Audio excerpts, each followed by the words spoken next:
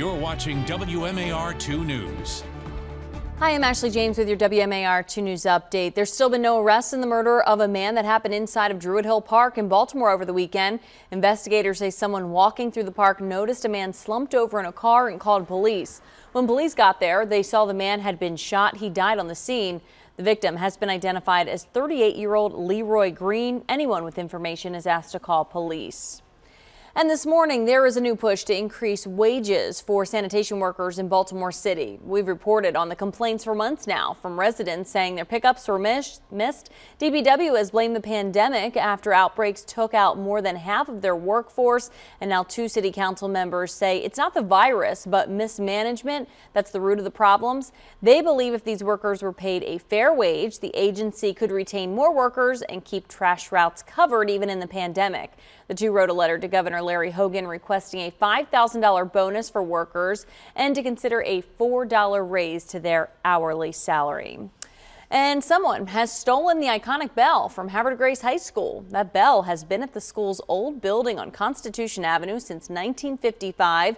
The plan was to move it to the new high school building in Havre de Grace.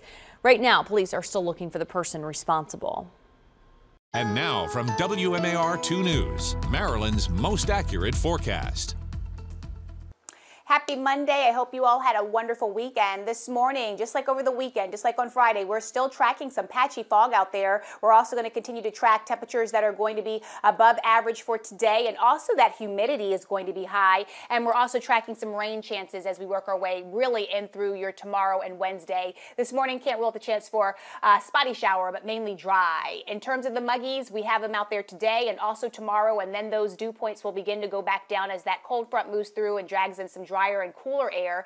For tomorrow, that's when we'll start to see the showers and thunderstorms possible in the forecast, and that will linger as that cold front moves through on your Wednesday as well. And then behind that front, again, we will dry out nicely. High temperature today in the upper 70s to low 80s, so we will stay above average, and that trend will stick around into your Tuesday and finally drop those temperatures below average as we head towards your Friday, Saturday, and also Sunday with temperatures in the mid 60s. Ashley?